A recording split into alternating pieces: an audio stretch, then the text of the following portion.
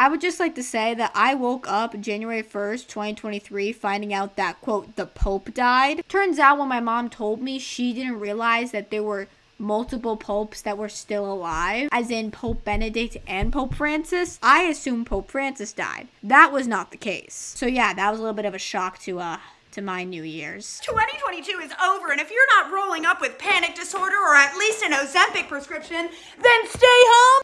Hello friends, and welcome back to my channel. If you're new here, hi, my name's Tara. If you're not new, hi, my name's Tara. Welcome to 2023 Tara Rads content. It's here, it's ready. We're all excited, I'm sure. Every year I've kind of done this thing where I go back and I look at my old content and I kind of, reflect on it, what I liked, what I didn't like, and kind of talk about what I want to do for the, the future year coming in. Last year I did one for 2021, which was my first year on YouTube. And this year I'm doing one for 2022, which was my second year on YouTube. I think the biggest difference between that last rewind and this rewind, I think my first year on YouTube, and this is, I think, like something that like a lot of YouTubers can, kind of like relate to, is that I think my first year on YouTube was really a formative year in me figuring out what type of content I wanted to make. I think I experimented a lot with different types of things. I did vlogs, I did funny videos, I did short films. I think this year was much more of a year where I kind of knew what I wanted to do and I kind of stuck to it. I think in 2021 I was kind of in a phase where I was just kind of copying the styles of other people, trying to replicate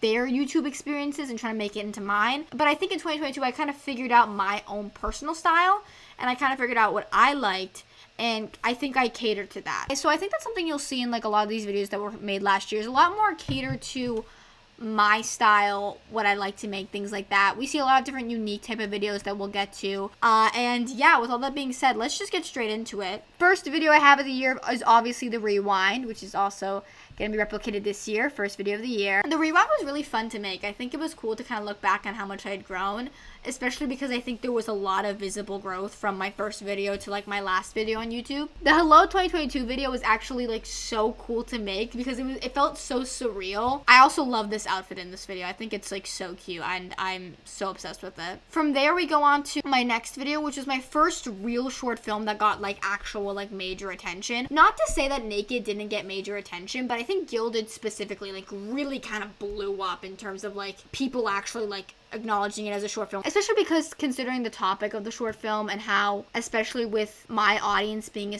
like, like younger teenage audience, I think it was a film that could speak to a lot of different people, and I'm glad that I was able to, tap into that type of emotion. And I think that the fact that I was able to do that so early on is really cool. I think it's also really interesting, and we'll get to it, that I was able to make a remake of the film and actually submit that to colleges and stuff like that. But we'll get to that. I spent Valentine's Day with the Queen. Oh my god, that was a weird video. I actually don't know where that cardboard cutout went of the Queen. I literally lost it like days after it happened. I'm just happy that I was able to like make like a physical video of the Queen before she actually died. I think that's something that I think that's a real success story for Tara Rads. I Turned My Sister Emo was a video that was not I did not like expect that video to like actually like do well. I remember like me and Tina had been holding off on filming it for so long because we just like both didn't really want to do it, and then I ended up doing it, and it was actually just the funniest thing. It wasn't even like the actual filming of it that was funny. I think it was like the editing process for that. I did a lot of cuts. I did a lot of like little like funny gags and things like that. Tina Rad's videos are always like the best videos to do because she's just like she's such a character, and I feel like it's so fun when I get to work with her and stuff like that. My 200 subscriber special was actually so much fun to record. I got such good dares for that video, and I wish I got the time. Like, I was on like kind of a time crunch for this video, so I really couldn't like do like all the dares like to their fullest extent. I think if I ever were to do a video like this again, like doing subscriber dares, I would go all out again. Like I would have to. This video with George was actually so slay. I loved it so much. Actually, a fun fact about this video, when I was making the thumbnail for like the first like couple of hours that the video was up, the thumbnail, the E was like actually missing from the word special guest, so it looked like speckle guest. That was kind of funny. The relationship with painting video, this is literally what made the podcast, guys. This literally inspired it. This painting is actual dog like garbage. Like, I don't even know what I was thinking when making it. Prettiest Piece of Art is such an underrated Tara Rad short film, but I honestly love it. Like, I think just these shots are beautiful, by the way. And also, I recorded this on my iPhone, which is insane when you think about it, because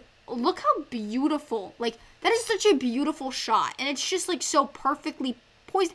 I loved it. And this is the podcast announcement for my 300 subscriber special. I recorded this in the Cape. The podcast is such an important part of like my life now. I love enjoying making episodes every other week. It's so much fun. It's double the Tara Rads content. But yeah, this was such a fun video to make. It was so exciting to make it because it felt like a new chapter of like Tara Rads and like it was like the extension of Tara Rads and stuff like that. Live from BU Amp, guys. I miss my BU people so much. I loved BU so much, and I will never not talk about how much this place means to me and stuff like that, you know? That was so much fun. Oh my god. I miss BU, guys. I miss BU so much. The school night routine, oh my god, this video is actually like so fun to make. It was the first video I made with using my new camera, my Sony A7 Mark III. How do I... There you are. And my god, it just is such a beautiful... I love how flat it looks. Like this shot... This is such a cool shot. It's just like my reunion vlog. This was such a good vlog. Like I think this is like where I mastered like my vlog format, I think. I like love this. It's so good.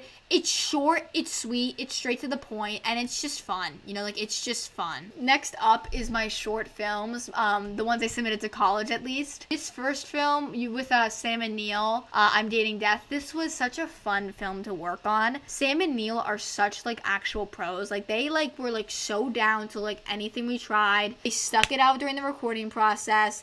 They like pulled up, came through, and like Sam especially. Neil doesn't really have a lot of acting in this in terms of like you really can't see his face. He did great though. I think he was like a real champ with that because like he actually like couldn't see out of that mask like at all. But Sam especially, like seeing her emotion and seeing her face. This one again was just only for Chapman, but like my next one, Gilded and Gold, this was the one I literally submitted to like all my schools. Like basically any school that wasn't Chapman that had a film prompt or like requirement, like a visual requirement, I sent them this. And guys, I'm gonna be honest, I think this is my favorite short film I've ever made. It was just so magical. I think a lot of that was because I had Jack O'Sullivan on like camera, and like he helped me out so much in terms of like being able to really do a lot with like shots and things like that. Like back when I first made like the original Gilded, like I couldn't do a ton with like shots and things like that. Everything had to be stacked because I only had like a tripod basically helping me. This entire sequence and like the rock and roll type of thing that happens afterwards, this would have not been possible at all, like, you know, beginning of the year, you know what I mean? And it's so crazy that I was able to do so much in like the span of a couple months. Like I literally made Gilded at the beginning of like February or whatever, and then came out with this like in the same year, which is so crazy to me, you know what I mean? Gilded and Gold, it is a passion project of mine. It is such an important piece to me, and I wouldn't be the person I am without this film, and it truly has helped me in so many different ways, and it's helped a lot of other people too, so that's also pretty cool. And with that, we come to our final video of the year, which is my annual winter competition type video. No, this was a fun video to make. It was something that like definitely went off the rails in terms of like what happened afterwards. The cleanup for this video was an actual nightmare. Like I cannot tell you. Marco is okay. I think I should say that. Yeah, Marco, he went through a lot in this video. This shot specifically.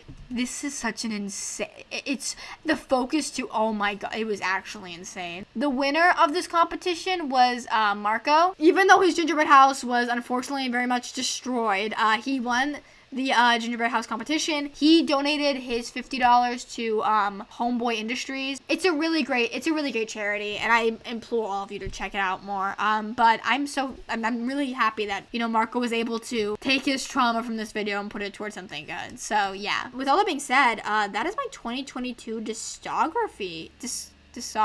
Discography?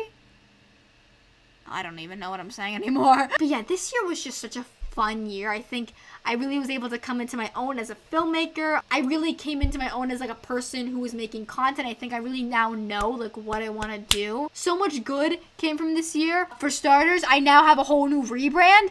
Thank God. I don't know if you guys remember my old profile picture. It was literally me in a tie-dye jumpsuit outside of a basketball court at night. Objectively, this is a better photo, like objectively speaking. Last year was just such a good year, you know what I mean? And I am so excited in 2023 to just kind of ride off the high of 2022 and continue making unique, personal, and just expressive content. The next video coming out will in fact be my new hello intro video. I'll be making a video all about my college journey. I've actually been filming my reactions to my college decision letters and stuff like that, so you'll see all of those. I'll talk about film school, I'll talk about the process, I'll talk about everything in between. But yeah, overall I've had a great year. I've had such an enjoyable year, and I so look forward to 2023, and I hope you guys all stick around and see all the amazing content I'm gonna make this year. With all that being said, I'm gonna close off this video because it's actually currently 11:50 at night and I need to go to bed. I have to go to school in the morning. If you like this video, give it a like, subscribe to my channel. Guys, we are actually so close to 400 subscribers. We have 390 right now. Let's get to 400. Let's do it. If you want to hear more discussion about my year of 2022,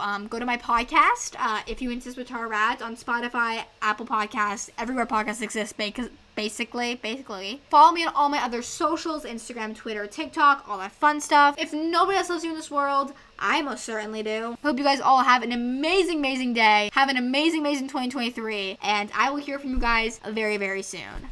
Bye-bye. I literally haven't even completed my art history homework, and I'm sitting here filming a YouTube video, and I think that's just an expression of my character and who I am as a person, and everything in between. Oh my god.